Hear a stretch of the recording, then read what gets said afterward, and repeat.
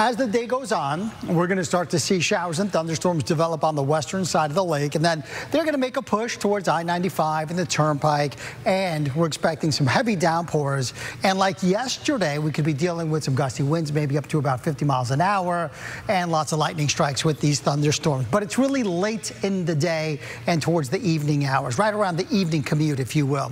Now, in the meantime, because of the high tide cycle, the king tides, we could be dealing with some minor coastal flooding. So keep that in mind. That's today and tomorrow, too. Otherwise, all is quiet at the moment. We do have a thunderstorm offshore, and we have one little storm starting to pop right there just to the west of the Kissimmee River. Now, up and down the peninsula, for now, we're dry, but you can see some showers and storms into the Gulf. As the day goes on, with the daytime heating, we'll see those thunderstorms develop on the western side of the lake, and then they're going to make a push towards the East Coast metro areas. Still a lot of tropical moisture available, but as we head into the next few days, the moisture gets pushed off to the south. High pressure is going to build to the north, and that's going to push down some drier air. And notice this, that's even drier air, and that will continue to feed in as we head into early next week. So as we head towards the weekend, we're looking at some pretty nice weather. Could have a shower along the coast during the morning hours. Otherwise, inland areas could pick up a late day storm, but only about a 30% chance since we have that drier air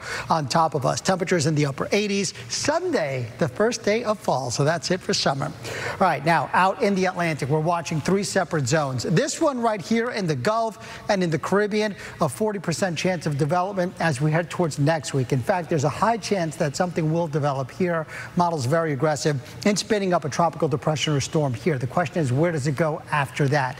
And that we'll have to wait and see as we head towards the end of next week. But we will certainly watch that system closely.